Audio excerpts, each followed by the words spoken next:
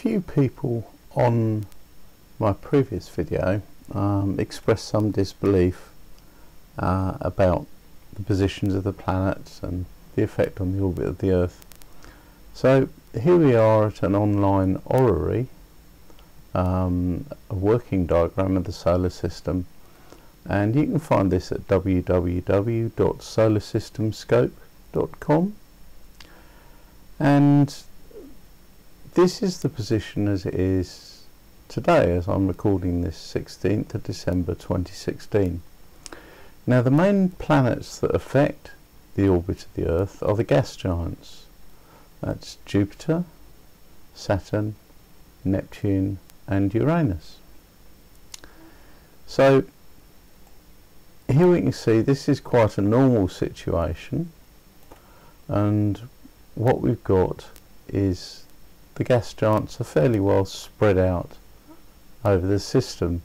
So the gravitational field cast by these planets is very nearly symmetrical, and there's not much effect on the orbit of the Earth, so it tends to be a circle. Now, if you remember what I was saying, in 2024 that situation is going to change. Now, these planets here, some of them orbit incredibly slowly. Let me just show you that one.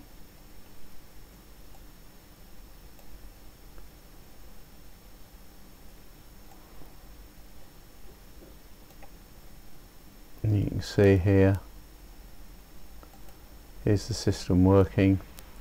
You can see the Earth going round the Sun, and it's worthwhile remembering that here, the left hand side of the screen is the portion where the northern hemisphere is in winter. The right hand side of the screen is the portion where the southern hemisphere is in winter. And as you can see, these planets here, we've done about 6 months, and these planets here hardly seem to be moving. These outer planets have got very, very slow orbits. So rather than sit here and watch this for an age, let's skip forward to 2024.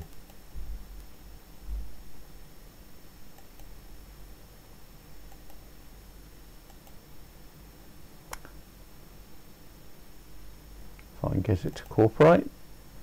2024.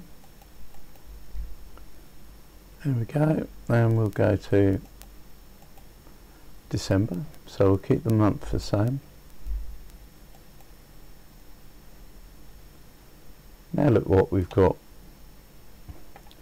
We've got the northern hemisphere in winter. We've got Saturn and Neptune adding their pull to each other in that direction. We've got Jupiter and Uranus adding their pull to each other in this direction, and that makes the Earth's orbit elongate. So in the winter, in the northern hemisphere, the Earth is actually further away from the Sun, and this drops the amount of sunlight that we get quite considerably. And don't forget, it's already winter anyway, and this is one of the major factors that will contribute to there being a mini ice age on or around 2024.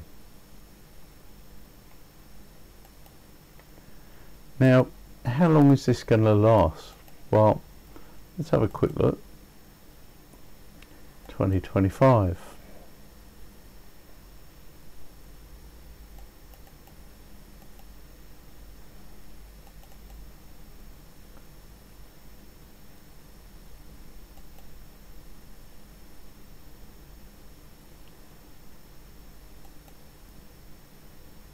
So, 2028, and we're in the situation where Neptune, Saturn and Uranus are in fact still on this side, but Jupiter is opposing, so it won't be as bad, but it's still going to be colder.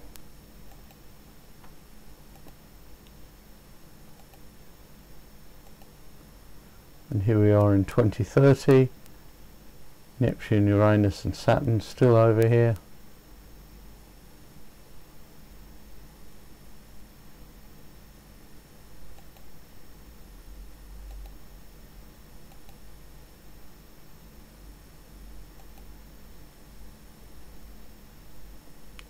And this is where it kind of starts to open up a bit. Yes, they're all on the same side, but they're all a good distance away from the Earth apart from Jupiter. So, you know, by 2033, the planetary aspect that's causing a distortion of the Earth's orbit and reducing the amount of heat and radiation that we get from the Sun will actually be pretty much over. So,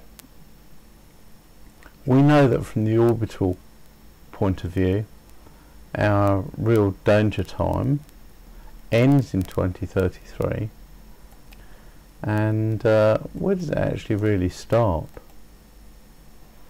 Well, let's have a look at 2018.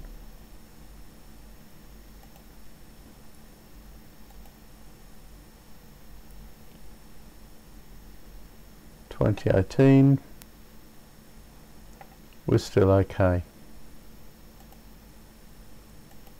2019, our orbit's starting to get pulled out.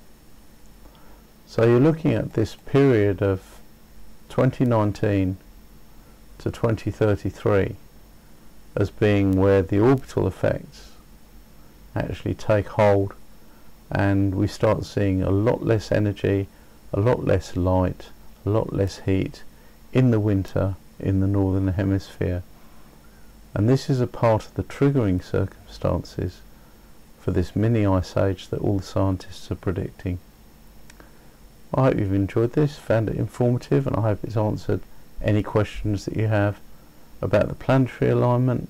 Please feel free to go to this website and play around for yourself. It's quite a fun website to play about with.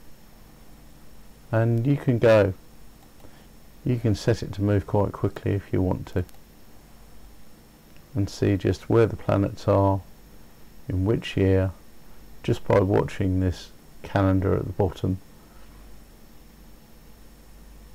You can see that alignment form, and you can see it fade away.